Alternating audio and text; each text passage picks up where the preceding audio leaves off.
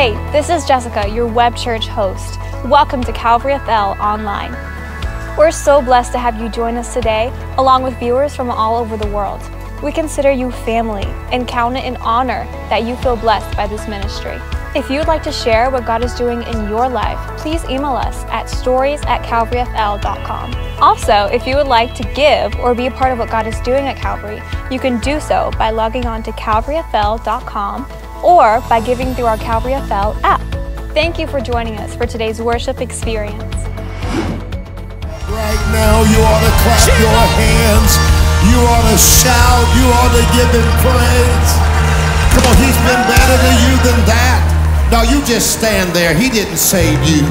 You just stand there. You don't have a reason to praise him. You just stand there. Let everybody else praise him on your road. He ain't made a way out of no way for you. He didn't answer your prayer. No, you ought to praise him like he's been good to you. My goodness, stand for the reading of God's word. If you're ready, shout, I'm ready. And give this worship team a God bless you. They have led nonstop and took us in. Listen, I'm honor bound to tell you that this is the season God is shifting things in your life. Come on, don't go on what you feel. Go on this prophetic word. Somebody say shift. I see children shifting. I see sons shifting, daughters shifting. I see mindsets shifting. I see situations shifting. I see churches shifting. Come on. I see families shifting. If you're ready for God to do a supernatural shift in your life, make a little noise in the room right now. I'm ready. The Lord sovereignly spoke to me. He said, this is the time of the shift. And he said, if you dismiss it, you will miss it. Wave at me if you're not going to dismiss it, but you're going to embrace it. Now, I'm here today on assignment. The word has been great each night. Evangelist Nathan Marks preached such a phenomenal message last night. But, you know, today we brought in a special speaker. He's a young preacher named Jim Raley, and I'm ready to do my part. Come on. We're looking at Exodus 28:41, Exodus 28:41, and then Leviticus 8:10. I'm going to really preach today, so you better fasten your seatbelt, tighten your weave. Come on, because I'm about to preach today. Exodus 28:41. Now check this out. And thou shalt put them on Aaron thy brother and his sons with him, and shalt anoint them. Note the pronoun them. And consecrate them and sanctify them, that they, pronouns them, may minister to me in the priest office. And then I want you to look at Leviticus 8, and I'm going to skip down to verse 12. It said, and he poured of the anointing oil upon Aaron's head and anointed him, to sanctify him. In Exodus 28, we read about a common anointing that is for them. Everybody has it. Those that were of the priesthood, each priest received it. But then there was an uncommon anointing that came on one man. This was the anointing that was signified by the personal pronoun him. This gave this man access to the unexplainable. This gave this man access to the Holy of Holies. This gave this man access behind the veil to the miracle zone. I wonder if there's anybody in this room that wants to move beyond just the I'm saved and I'm cute anointing and move into an anointing that gives you access to something you can't explain. Oh, I better ask you again. How many in this room are ready to have access into a realm that you don't even know how to describe what's happening? I'm going to teach this word today for a few minutes called the uncommon anointing. Lift those uncommon hands, because God is about to release you into the realm of the supernatural. Father, thank you for your word. Thank you for uncommon people lifting uncommon hands, ready to receive the shift in their life by the uncommon anointing of an uncommon God. I pray today that no flesh would be glorified, but the name of Jesus will be magnified. And this would be more than a message and a sermon. This would be an impartation and an invitation into a brand new season of supernatural manifestation. We give you glory for the uncommon. Thank you, uncommon God, for this uncommon time in Jesus' name. And all the uncommon people, bring him an uncommon praise. Will you do it? Praise the Lord. You might be seated. Let's go together. Here we read in this text in Exodus and Leviticus, it compiles the story of when the priesthood was anointed by Moses. Moses anointed, the Bible says, them in Exodus 28. And this was a collective anointing that came on the entire priesthood. Aaron and all of his sons received this anointing.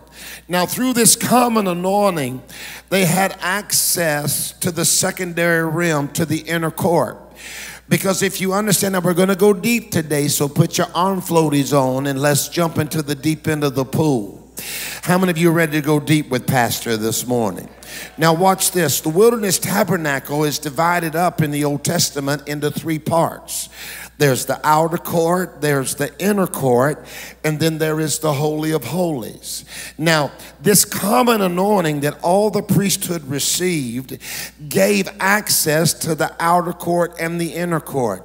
This was a common anointing that every priest who served in the tabernacle, they received that from Moses. But then there was an uncommon anointing that came on one man. It was that way throughout Jewish history. This one man was the high priest, and he had access to go behind the veil into the realm of no explanation. Now, in the outer court, it was outside, and everything that was done by the priest in this outer court, it was done in natural light. It represents the flesh realm. It represents the realm where we've got to see it, touch it, taste it, feel it, or hear it, or we don't experience it. It's that realm that is experienced only in the five senses. And much of the church lives in that natural realm. You serve a supernatural God, but you're bound by natural laws. And many people live their Christian walk out there in that natural realm. But then there is a progression. There is a secondary level. That secondary level is called the inner court. Every priest had access, watch it now, to the inner court. They could come into that court with that common anointing. And even though it represents promotion, and even though it represents going to another level, still that priest somehow had his foot out there in that natural world, because he needed somebody to bring him bread for the table of showbread.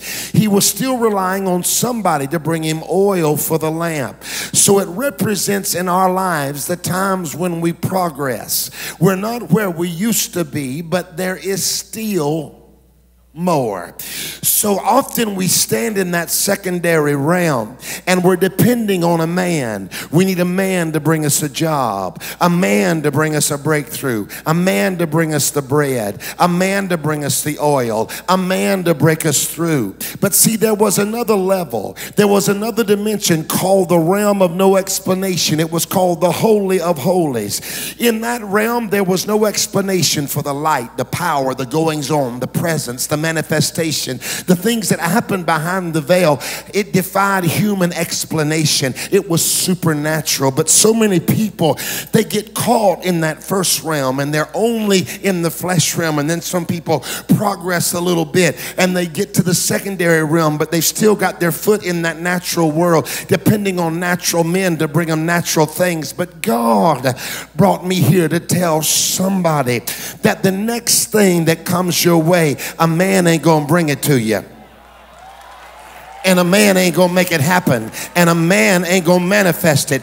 God is about to take some uncommon people with an uncommon anointing into a realm where you walk in and you won't be able to explain how the children got saved. It's the realm of no explanation. You'll feel one day and there'll be a lump, the next moment it will be gone. You won't be able to explain how the deliverance came. It is the realm of no explanation. People will ask you, how did the finances turn around? How did the miracle manifest? How did the door open? How did the lump dry up? How did the cure come? How did the broken place get put back together? How did the church explode? How did the thing happen? How did the family get restored? And you'll say, I don't know. All I know is that I got under an uncommon anointing and I stepped into a realm of supernatural, and now things are happening in my life that I cannot even explain. I shifted. I don't know who I'm talking to today, but somebody is about to step out of your world and into his. You're about to step out of the natural and into the supernatural. You're about to step out of containment. You're going to break it in the name of Jesus, and things are going to begin to manifest in your life where your children will supernaturally be set free. Well, they'll be addicted one day and they'll be delivered the next. They'll be in prison one moment, they'll be free the next. You'll be on divorce court in one moment, you'll be put back together again the next. You'll be broke one day, you'll have a job the next. Who am I talking to? Who is ready to move out of your world of limitation? Take me past the outer court. Take me into the realm of no explanation. Put me in a place of supernatural. Are there any supernatural people in the house? Make a little noise if that's you. I don't want to live contained by my flesh. I don't want to be satisfied to survive. Many people are living in that natural realm. They get promoted, but they still are in that secondary realm, and you're thinking a man is going to break you through, but God is about to usher you in to behind the veil living. He's about to usher you in to behind the veil living, and you're going to see the glory manifest miracles in your life. Hear me in this house.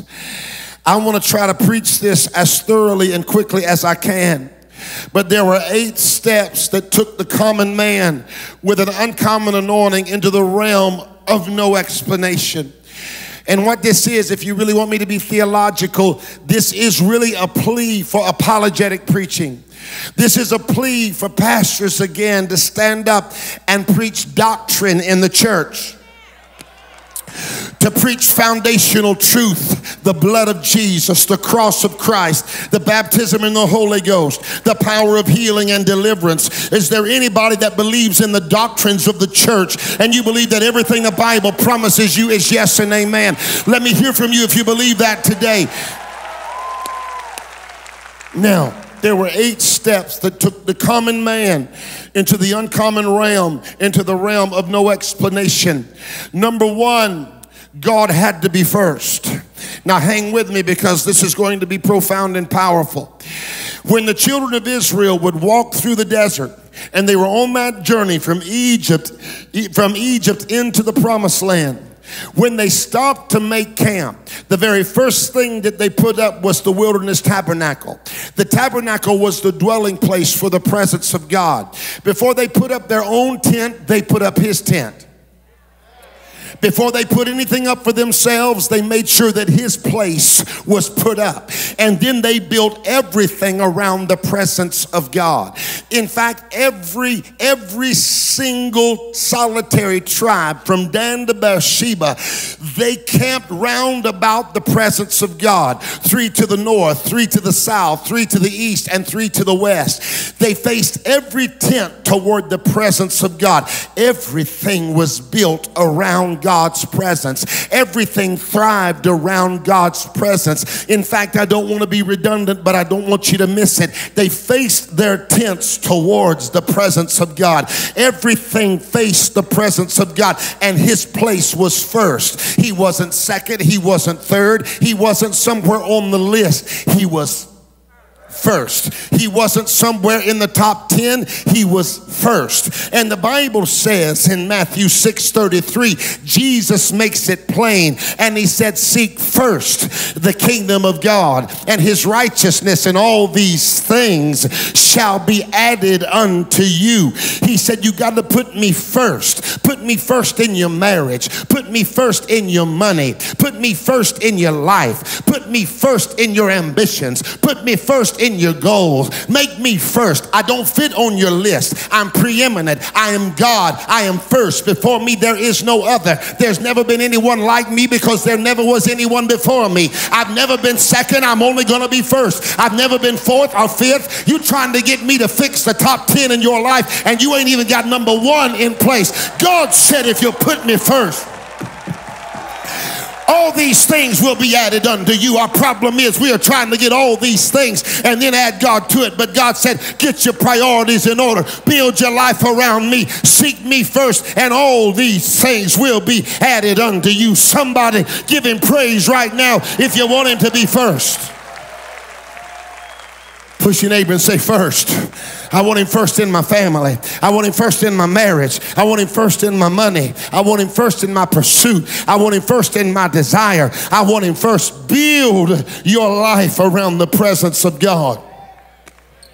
Make your giving and your worship a priority. Put him first. But then the secondary place that they had to deal with on their way to the realm of no explanation, they had to come through a certain camp. Isn't it ironic that the camp they had to come through was Judah? Camped in front of the entrance to the tabernacle was not Manasseh. It was not the tribe of Benjamin, Dan, or Beersheba, but it was the tribe of Judah. Now I know in function and formality the Levites were there, living in and out of the wilderness tabernacle. But understand, you could not come into the presence of God without walking through Judah. You could not even approach him until you walked through Judah. What does Judah mean? Judah means praise. Now Judah, somebody say Judah. It's actually the Hebrew word yada. Yada means to throw up your hands in an expression of gratitude. Yada means like, thank you, Lord. Thank you, Lord. I don't know how, but you did it. Thank you, Lord. I don't know how you made a way, but thank you, Lord. I don't know how the door opened, but oh, y'all ain't helping me. I don't know how the body was healed, but thank you, Lord. I don't know how I even got saved, but thank you, Lord. I don't know how I didn't lose my mind when people were talking crazy to me, but thank you, Lord. Is there anybody that's got a thank you, Lord, in your spirit? You know at the end of the day, you only made it through what you made it through because Yahweh was on your side. And there's something inside of you that says, thank you, Lord. Yeah, thankful people don't care what anybody says about them. I dare you, throw up your hands and say, thank you, Lord. Thank you, Lord. Thank you that I'm saved. Thank you that I'm born again. Thank you that I got power over demons and devils. Thank you that my name is written in the Lamb's book of life. Thank you that no weapon formed against me shall be able to prosper. Thank you for where you brought me from. Thank you for how good you've been to me. Thank you for waking me up when I was asleep. Thank you for bringing me out of darkness and into... Thank you, Lord. Yada, yada, yada, yada, Judah, yada, Judah, yada. It means an expression of thanksgiving when you throw up the hands, but then you drop the H. We're about to go somewhere. Y'all don't get scared now. When you drop the H, it literally means sexual intimacy. It's the root word, yada, that means sexual intimacy. I know now some of y'all got scared when I started talking about that. But the Lord showed me something through this. He said, here's what I want you to teach the people. He said, you can't praise me and not get pregnant. Some of y'all women just panicked just then. I'm not talking about in the natural realm. He said, you can't praise me and not get pregnant with expectancy. You can't praise me and not get pregnant with purpose. You can't praise me and not get pregnant with a new dimension. He said, you can't praise me and not get pregnant with victory. See, the devil wants you to be barren. That's why he doesn't want you to praise. He wants you to come to church and just sits there, because he knows the moment that you begin to praise God, God shows up in your praise and you get pregnant with the next season. I don't know about you. Is there anybody here ready for God to impregnate you as you praise him and say, God, don't let me live a barren life, but impregnate me with everything you have for me. Now, isn't it ironic that you had to come through Judah? Because when you transliterate and define the name Judah, Judah means praise. So God said, if you're going to come into my presence, if you're going to come into the miracle realm, you got to come through the camp of Judah. He said, if you want to come into my presence, he said, you can't program your way in. You can't legislate your way in. You can't dictate your way in. You can't command your way in. You can't confess your way in. The Baptists can't get you in. The Assemblies of God can't get you in. The Kojic can't get you in. Y'all ain't saying nothing to me. The AME can't get you in. The Southern Baptists, the Northern Baptists, the Eastern Baptist, or the Western Baptist can't get you in. The Southeastern Baptist, y'all ain't saying, come on, come on, come on now, come on. The Methodist can't get you in. The Catholic can't get you in. A Pope can't get you in. A priest can't get you in.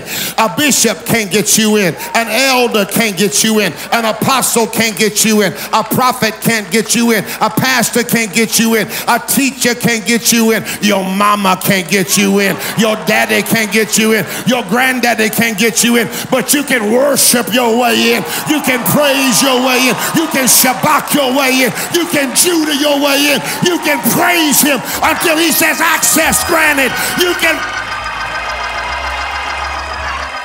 Somebody praise him like you're going in.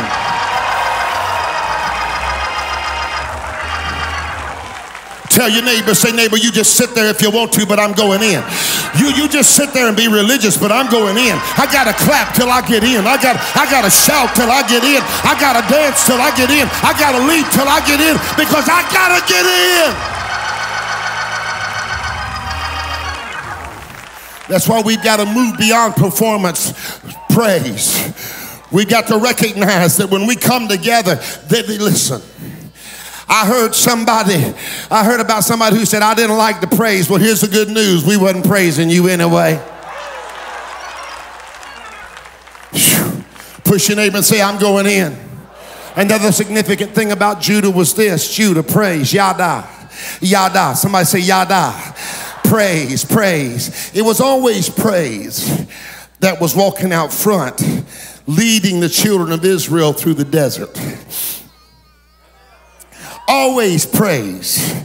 Judah in the hot times, Judah in the lean times, Judah in the lonely times, Judah in the thirsty times, Judah when you didn't even know where you was going, Judah when you didn't understand the journey. I wish somebody was here today. Judah when you didn't understand why you're on the path that you're on. You just had Judah out front. There are some people who think you made it through what you made it through because you are so scriptural, so literal, so denominational, so well connected. They don't understand that the reason you made it through the dry time, the thirsty time, the lean time, the lonely time, the desert time is because in spite of all that you saw and all that you felt and all that you were going through, there was something inside of you that said, I'm going to praise the Lord anyhow, and I'm going to get Judah out front. Do I have any desert praisers in the house? Have you ever praised him broke? Have you ever praised him sick? Have you ever praised him struggling? Have you ever praised him thirsty? Have you ever praised him when your children were going crazy? Have you ever praised him when you didn't even know what you were going to? I need somebody who's a desert praiser right now. Maybe you ain't seeing what you want to see, but say, God, I'm going to praise you because I know my praise will lead me, because my praise attracts you. Ain't it something that not only did Judah lead through the desert, boy, I'm preaching today. I'm enjoying my own self. Hallelujah. Not only did Judah lead through the desert, Judah came to the battlefield early. 16 to 24 hours before they fought the Gergesites, the Hittites, the Amalekites, the Amorites, the Hivites. Come on. Some of y'all been fighting the bad Ballsites, the bill collectorites, the demon-possessed childrenites, the hard-headed husbandites, the nagging wifeites. Some of y'all been dealing with the bill collectorites. Come on, somebody. And you hadn't been able to handle it. But here's what Judah would do. Judah would come out early with their tambourine. They would come out early with their drums. They would come out early with their trumpets. And they would meet on the battlefield where they were going to face the ites. And they would begin to praise God for the victory before they ever even threw a spear or shot an arrow. They would begin to praise God like they had already won before they had ever even gotten in the fight. See, anybody can praise him when you got everything you want and everything is lining up. You're married to Miss America, you got all the money you need, but when your kids are acting crazy, when you don't have a pot or a window, y'all don't make me preach, when you don't know what to do or where to turn, but there's something inside of you that said, I'm bringing my praise to my battle. And you get out there, and before you even see the victory, you're already praising. Can you imagine how insulted the enemies of Israel were when they had to watch Israel dance and shout over the victory and the battle hadn't even taken place yet? I need somebody right now that's been in a fight, that you know the enemy's been trying. I need you to insult the devil and let a praise rise out of your mouth and a clap get in your hands and a dance get in your feet, because the Lord is on your side.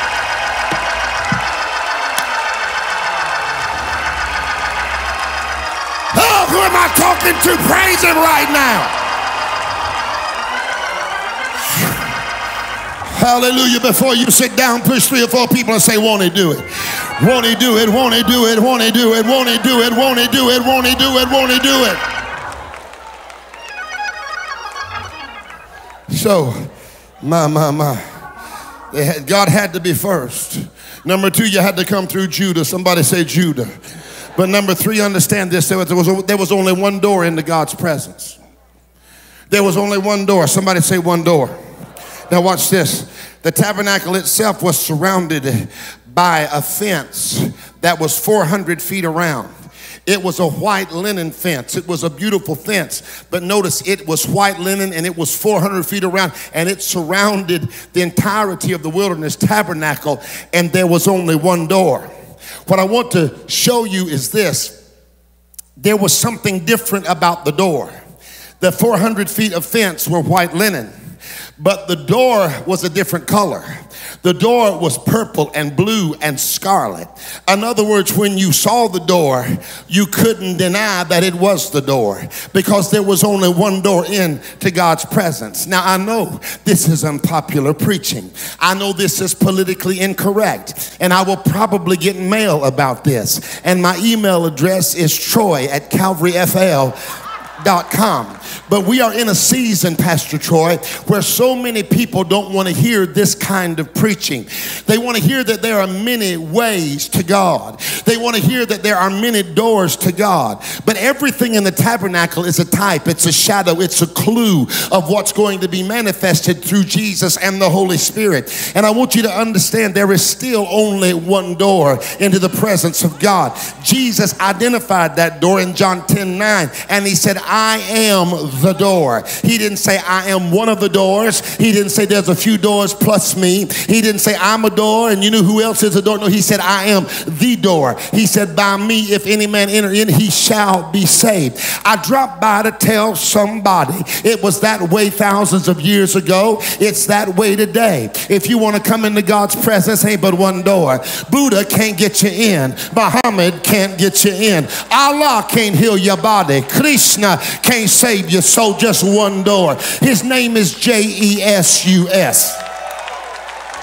He's different than everything else. He's different than everybody else. Everybody else that was supposedly a God lived and died, never to rise again. But Jesus on the third day kicked the end out of the tomb and rose victorious over death, hell, and the grave. He is seated at the right hand of the Father, making intercession for you and for I. He is the door. You need healing, come through the door. You need deliverance, come through the door. Tell your neighbor, I know the door. I know the door. I know the door. Come on, you come to the door and praise rings the doorbell. Come on, somebody. Praise gives you access. Now watch this. Not only was there one door, and not only was it different than anything else. Who would admit that Jesus is different? He's different than anybody else. Ain't nobody like Jesus. Nobody compares to Jesus. But the door, precious, was actually 30 feet wide. The door was so big that they didn't even open the door. It was made of cloth. They rolled the door up. So the priest would walk into God's presence. Before he ever even got to approach God, he was already bowing down. He had to bow to come into his healing. He had to bow to come into his breakthrough. I can't even heal myself. I can't even deliver myself. Come, let us worship and bow down. See, where are the people that know how to bow down? Where are the people that can say, God, I can't do it, but you can. I can't save them, but you can. So I'm going to worship and bow down. I'm going to bow down because you're greater than I am. I'm going to bow down because you can do anything. But check this out. The door is extra wide. Who ever heard of a 30-foot wide door? Somebody say extra wide. Tell your neighbor extra wide. You say, why in the world would he make an extra wide door? Why 30 feet wide? You know why, baby? Because he had to make it extra wide for people like you and me, so we could get in with all the junk in our trunk. Oh, I don't have any church folk here yet. How are you glad that you got in with all the junk in your trunk? Or you sitting out there and acting cute now because you in service and you in second service at Calvary. But the truth is, you had some junk in your trunk. You got in with your bondage. You got in with your mess. You got in with your struggle. Somebody give God praise for an extra wide door.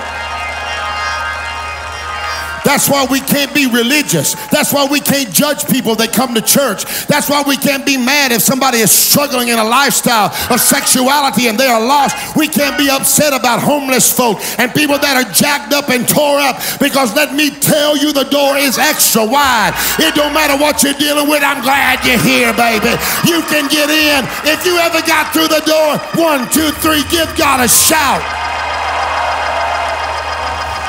My, tell your neighbor, I made it in. I made it in. I made it in. I made it in. I had trouble, but I made it in.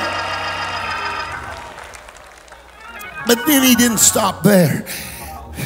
Finally got through that door, and then he looks over here, and there's something called a brazen altar.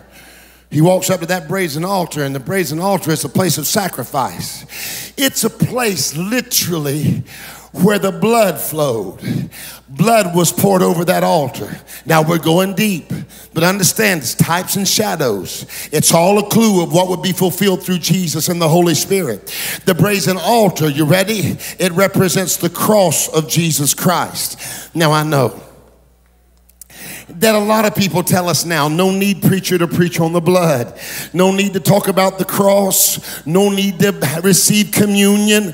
We are too culturally aware for that now. That is slaughterhouse preaching. That we don't need that kind of preaching anymore. It's socially unacceptable. We don't want people to have to contend with the cross and with blood and with things like this. But I want you to understand something. We cannot make it without the blood of Jesus Christ. I'm a blood preacher. Come on, I may pastor a mega church, and I'm thankful for that, and I give God all the glory for it. But let me tell you, mega church or not, I'm going to preach the blood. I'm going to preach there's power, wonder-working power in the blood of Jesus Christ. I heard somebody say, what can wash away my sin? Nothing but the blood of Jesus. Hebrews 9:22 says, without the shedding of blood, there is no remission of sin. Somebody say remission.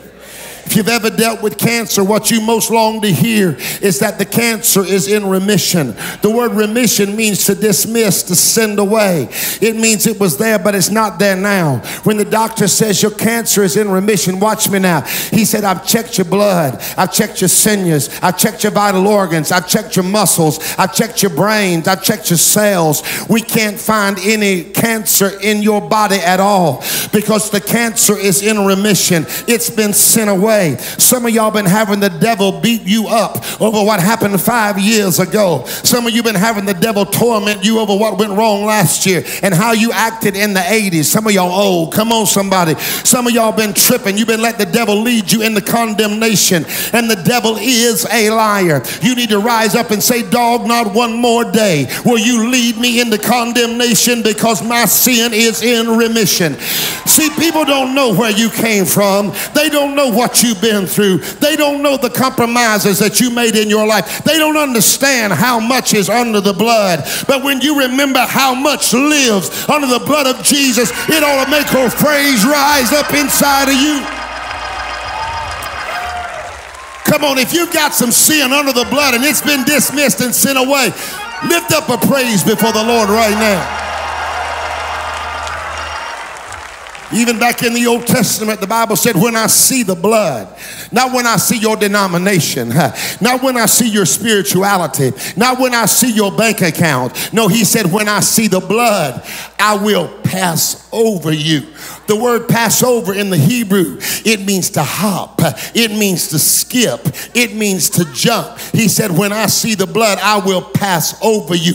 The death angel can't touch you. When I see the blood, I will pass over you. How many times did the devil say, I got you now? How many times did the devil say, I'll take your children, I'll take your marriage, I'll take your career, I'll take your potential? That's why that wreck didn't get you. That's why that fever never got you. That's why you never died in that problem. That's why you couldn't commit suicide. That's why you couldn't give up. That's why that thing never completely destroyed you, because the devil had eyes on you and he said, I got you now. But in the last moment, he saw the blood and he had to hop, he had to skip, and he had to jump. See, sometimes you need to praise God for what never got to you. Sometimes you need to praise God for how many things the blood of Jesus has absolutely hindered the enemy from manifesting in your life. 1, 2, 3, give God a shout.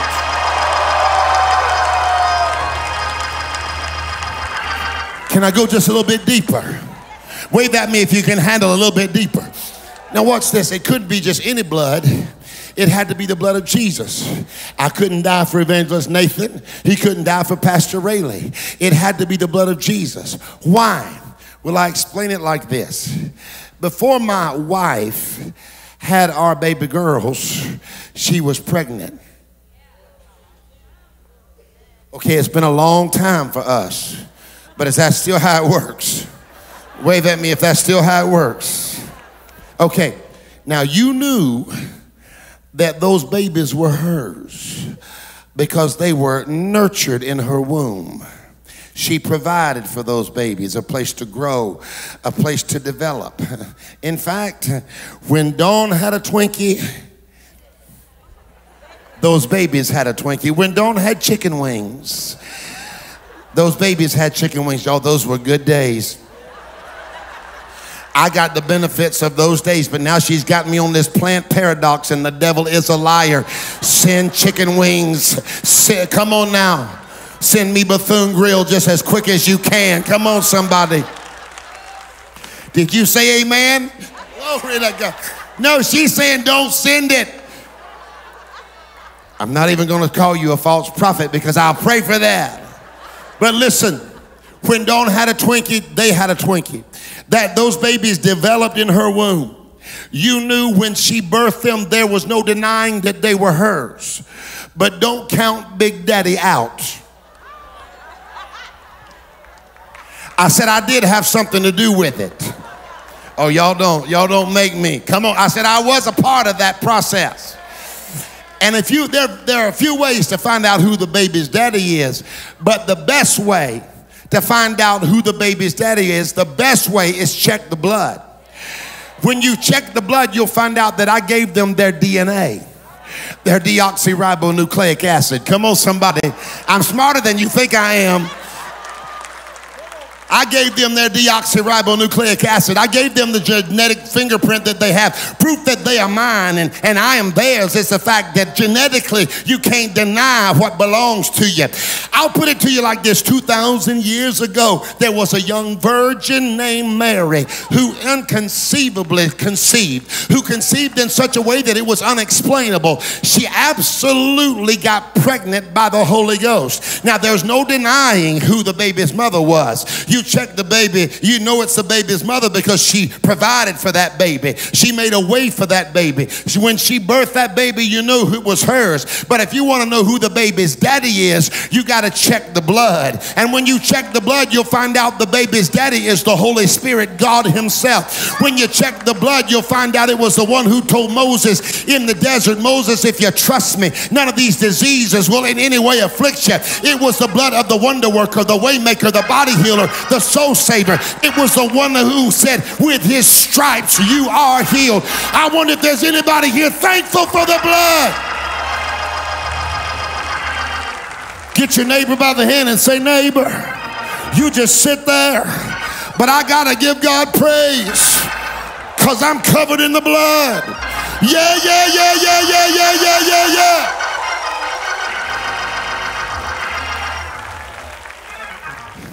Now watch this. The next place that they stopped was the brazen lever. I'm moving quickly now. The brazen lever. It was made of the glass looking glasses of the women of Israel.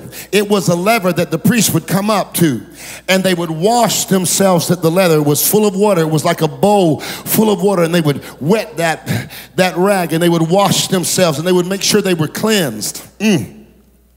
Because they had picked up some stuff in the process and they could not take this mess to the next level. See, some of y'all are about to go to another level, but there's some mess you got to leave behind. I'm leaving the drama behind. I'm leaving the unforgiveness behind. I'm leaving anything that's not like Jesus behind. I'm leaving it behind because I'm going to another level. Now check this out. They would stand there and they would wash their faces and they would clean themselves at this brazen lever. And it's powerful to me because the first time that these men and these priests were prepared, they were washed by Moses, and the Bible said that he washed them wherewithal. But he said the next time is on you. He said, I'm going to wash you the first time, but from here on out, every time you're washed, you got to wash yourself. It represents sanctification. Let me get deep with you. Sanctification. How do we walk sanctified before the Lord? Here's how you do it. The Bible said that you must cleanse it, Ephesians 5:26, the church, with the washing of the water of the word. He said you got to get full of the word. Now, let me tell you, the brazen lever represents the word of God. We look in that word and it's our mirror, and we do what the word says.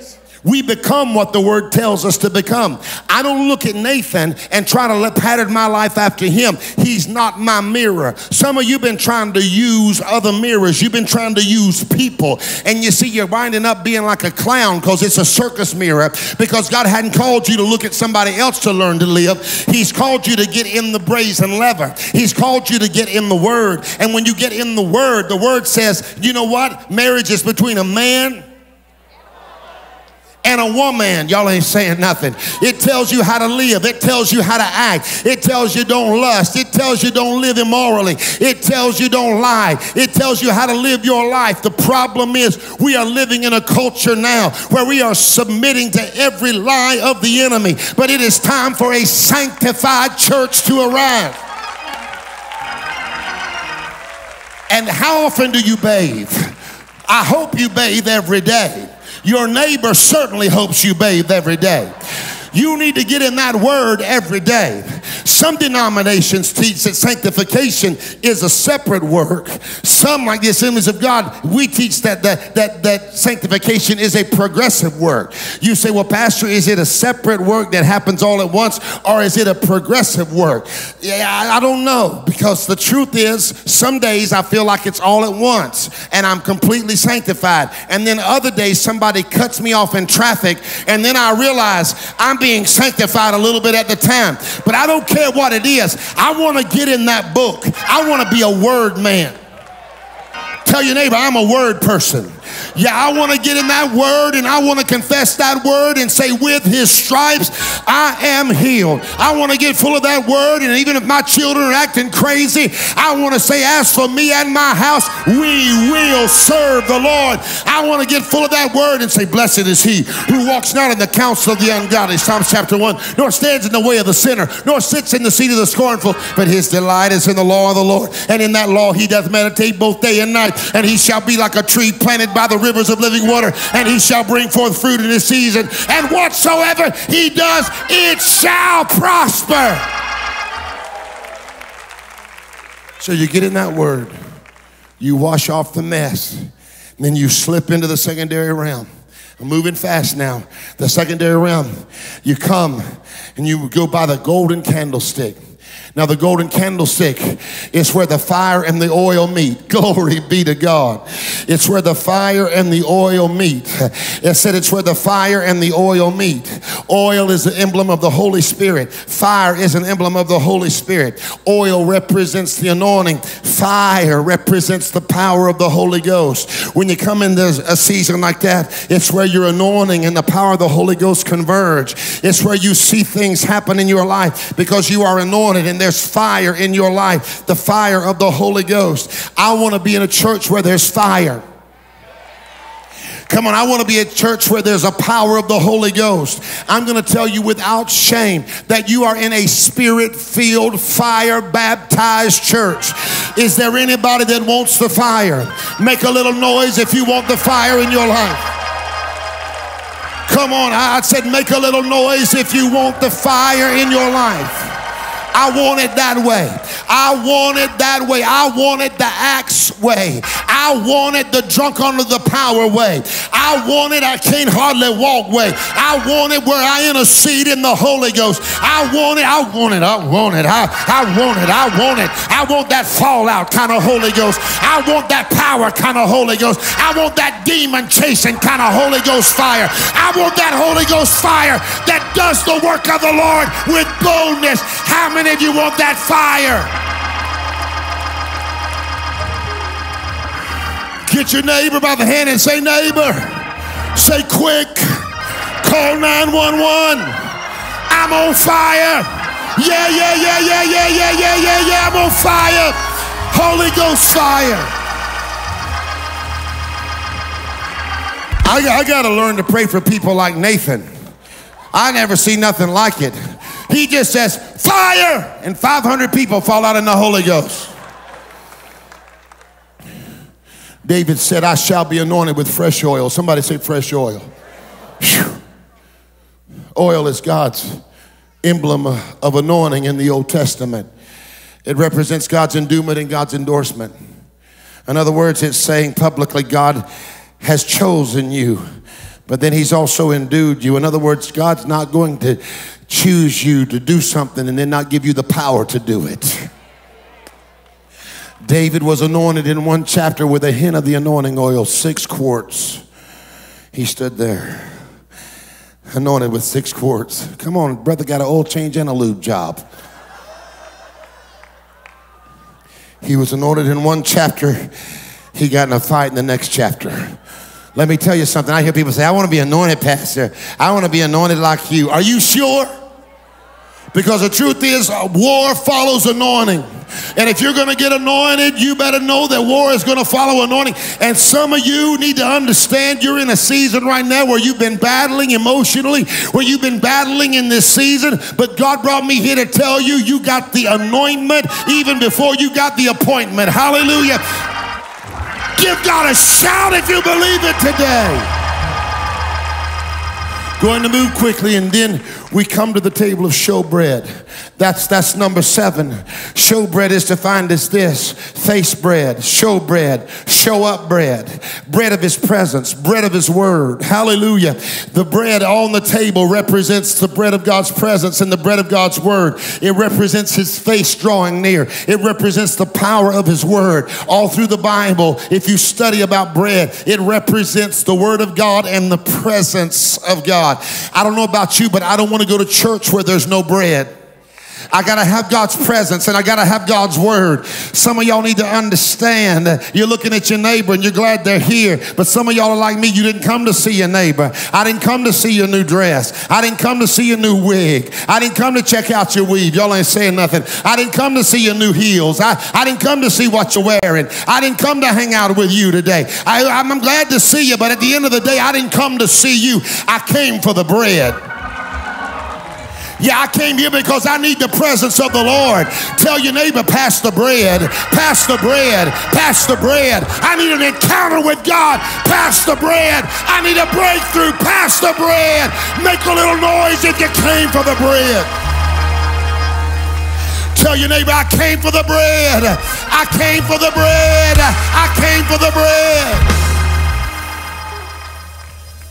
Some of y'all tripping because you never thought you'd have a white baker. Y'all ain't saying nothing.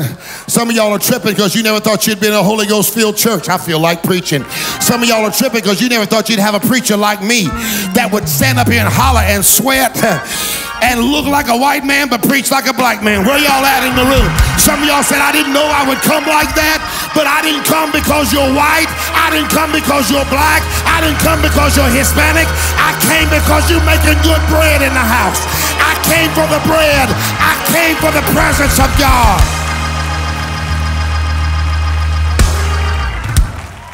Can I get a witness? Now, here we are. That priest has come through this journey. I'm going to try to wind this down. That priest, he began it, building everything around God's presence. Then he comes, play children. Then he comes, they are my kids, come on. Paul said we have 10,000 instructors, but only a few fathers. I'm interested in being a father. That captures my heart. That priest built everything around God's presence.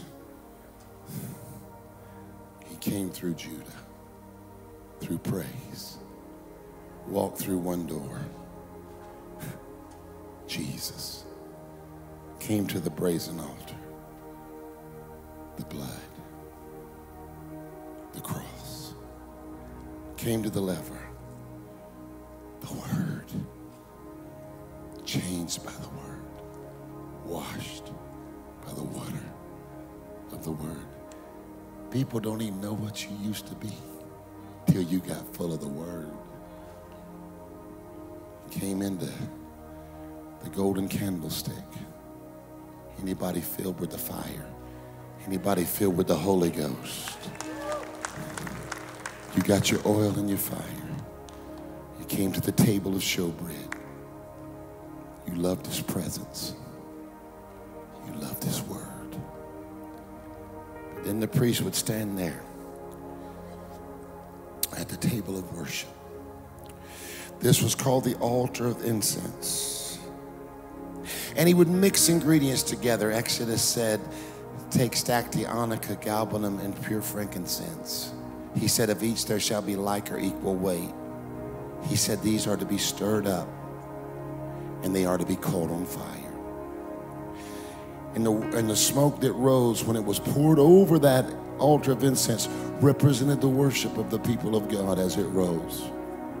See, some of y'all trip out because Calvary gets a little bit loud and your neighbor is unpredictable. Some of y'all are like, I'm not going to sit here next week because she has swung her hair in my face this whole service. And what's the trip is when you move next week, she gonna move with you, so you just will sit there. Because she is God's assignment in your life to stop worrying about people. Worship and worship yourself.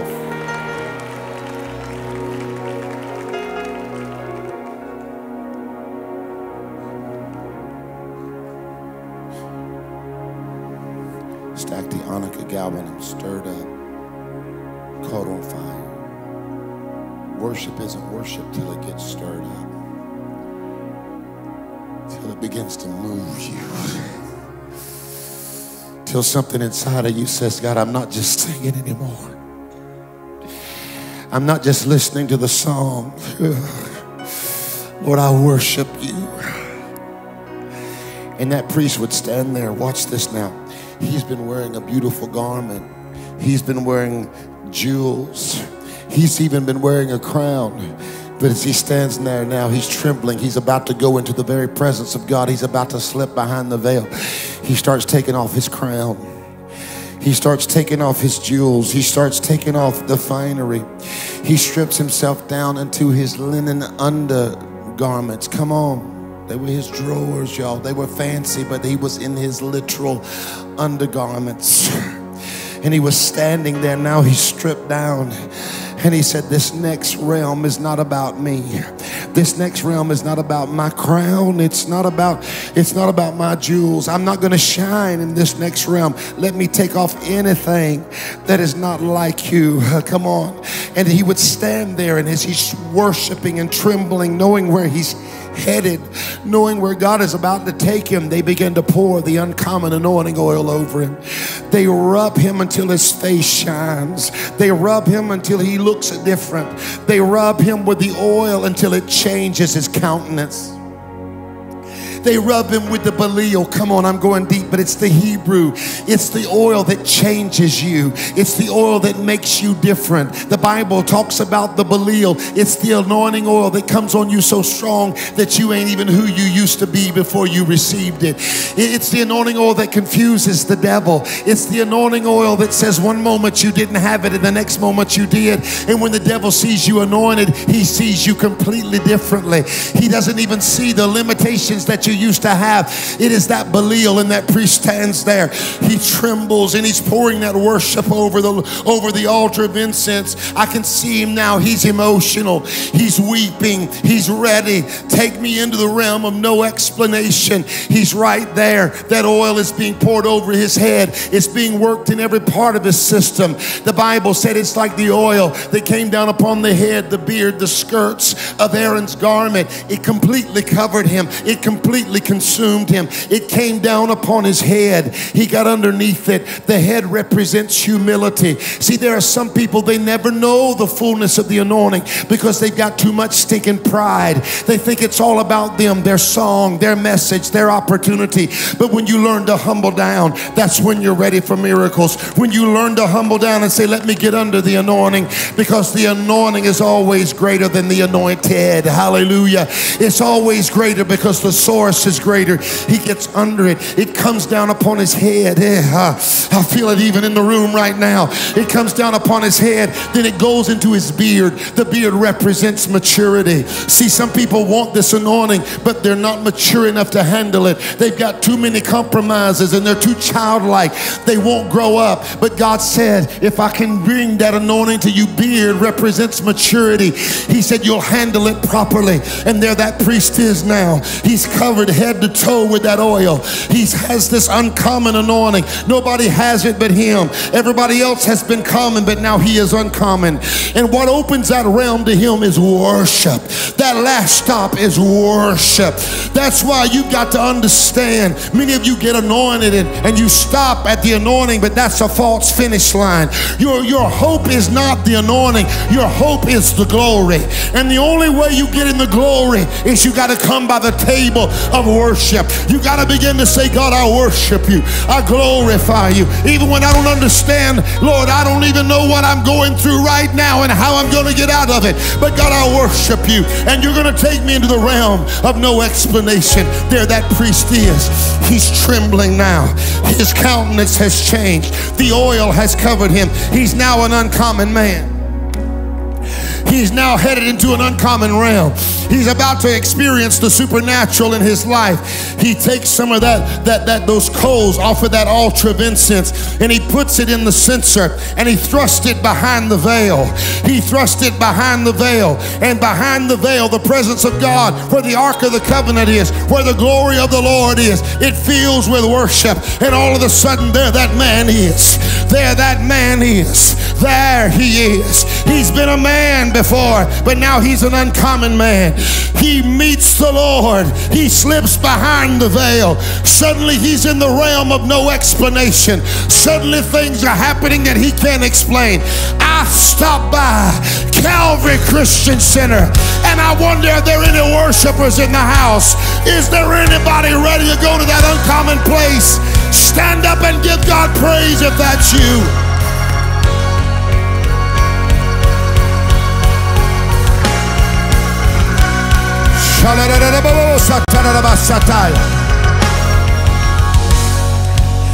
Now here's the key. God wants to anoint you with an uncommon anointing. God wants to anoint you to see the unexplainable. I heard the Holy Spirit just say to me, tell Nathan what he has seen up until this time is the tip of the iceberg. The Lord said there is so much more underneath that iceberg you're going to see in the next season, Nathan. You better get ready, get ready, get ready, because there is an uncommon season that God is releasing in your life. The nations will know the power of a miracle working God.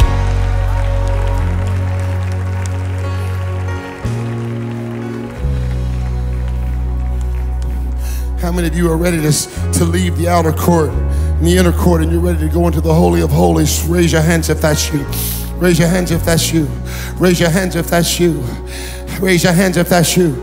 Raise your hands all in the balcony. Raise your hands if that's you. God's about to move you into the realm of no explanation.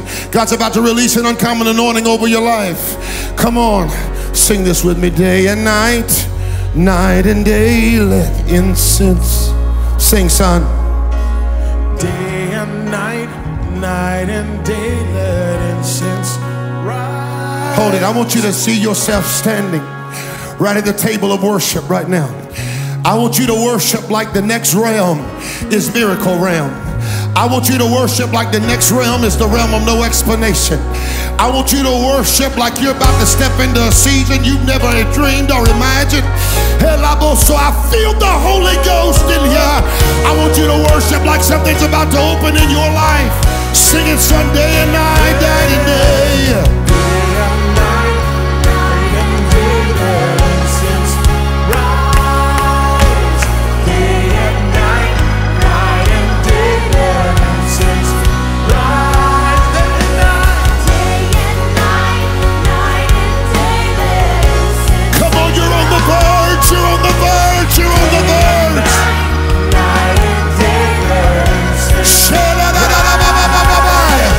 Day and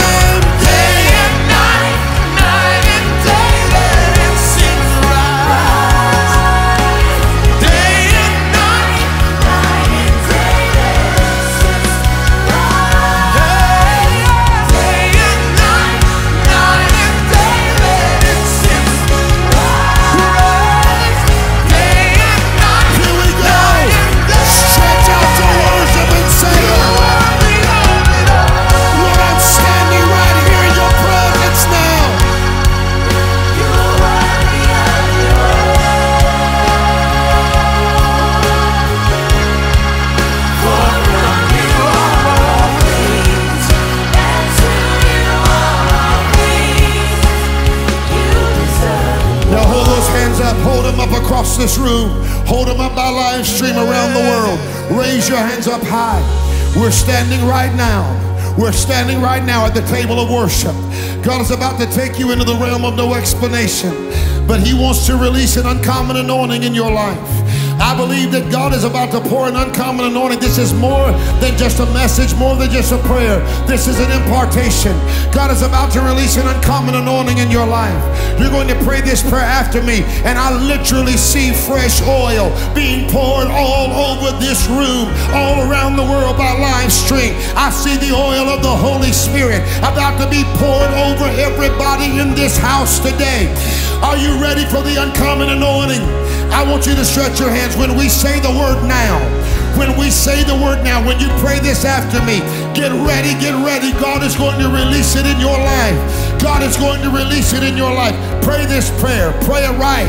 Pray it after me. Are you ready? Say, in the name of Jesus. In the name of Jesus. Shout it out. Say, in the name of Jesus. In the name of Jesus. I come to you, Lord. I come to you, Lord. I'm building my life around you. I'm building my life around you. I'm a praiser. I'm a praiser. I believe Jesus is the only way. I believe Jesus is the only way. I come through the door. I come through the door. I believe in the blood. I believe in the blood. I confess your word. I confess your word. In Jesus' name. In Jesus' name. I need the Holy Ghost. I need the Holy Ghost. I need the fire of God. I need the fire of God. I want the bread of your presence. I want the bread of your presence. I want the bread of your word. I want the bread of your word. And I raise my hands before you. I raise my hands before I you. worship you. I worship. I worship you. I worship. I worship you. I worship you. I worship you. I worship you. Father God. Father God. Take me into the realm of no explanation. No explanation. In this moment.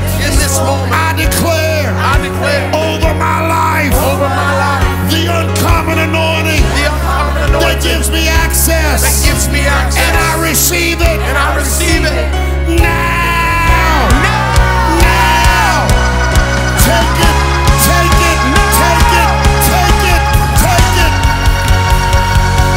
Hey, you are worthy. You are worthy.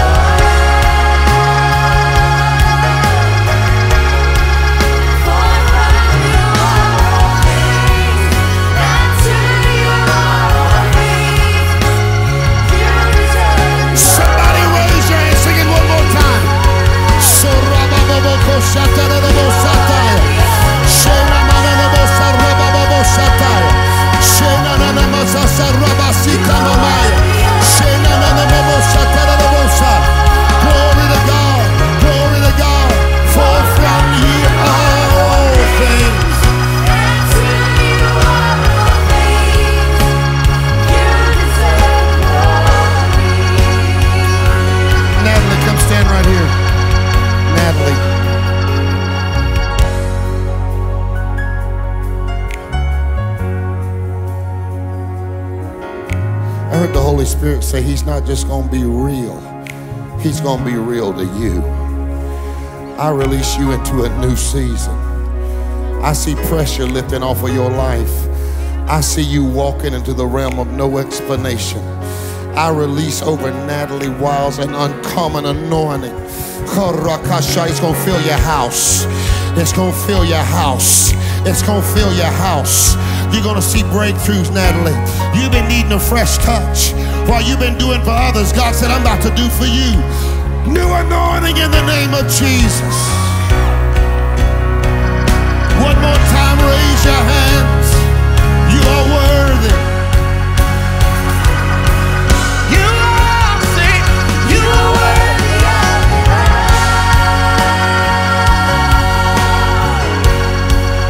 You are worthy of it all. I feel the Holy Ghost.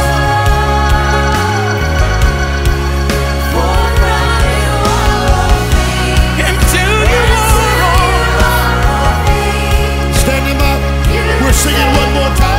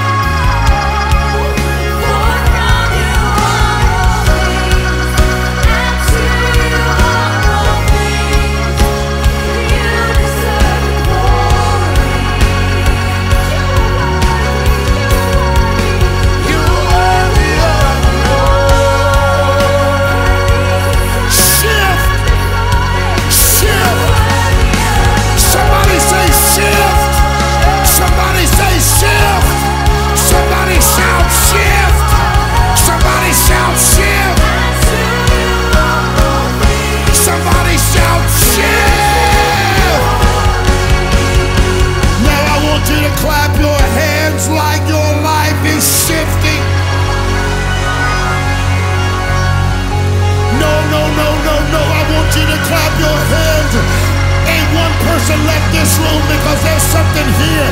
Shout unto God like there's a shift taking place.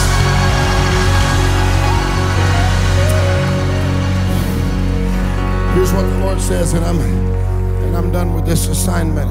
How many of you received what I taught today? Come on, I know I taught longer, but I'm not going to apologize for anything that the Lord does. We are in a unique time. Look at me in the eyes. As your shepherd, as your pastor, as someone who loves you. We are in unique days. We are in days where God wants to pour his glory on his people. There's a shift happening in the heavenlies, and hot churches are about to get hotter and hotter and hotter. Now, you say, well, Pastor, you laid hands on a few people, but not me. Here's the good news. The Holy Spirit has already touched you. But tonight, we are very intentional. Tonight, there's going to be a phenomenal crowd. I know it because many of you are going to be here. And we are going to lay hands like Paul laid hands on Timothy. There was an imparting. And tonight, I believe there's going to be an impartation in your life. Tonight and Revival Wednesday, babe. We are moving forward in revival. Can I ask this church, who's ready to move forward with Pastor in revival? How many of you want a church just like this, where it's a revival house? I want you to bring your friends to this house. I want you to bring those that need this word. God's doing a new thing. Somebody say shift. Tonight the service starts at 6. Come here, Nathan. How many of y'all love evangelist Nathan Morris? Come on, we love him better than that. How many of y'all really love him? You know, tonight we're going to be laying hands on every single person. Myself, Pastor Jim Raley, Josh, and our guest tonight, Daniel Calenda, who has led millions of souls to Christ. It's going to be an incredible time in the presence of the Lord. It's going to get pretty wild in here. And we're believing that God is going to impart to you. How many have been part of Legacy over the last few days? What can we just tell God what an awesome time we've had in His presence? So tonight is a night of impartation. We're going to lay hands on every single person. Don't want to miss it. Now listen. I'm going to ask for a favor. I'm tired. And I want to go home and take a nap. But I am coming back. I'm like Jesus. He's coming back, and so am I.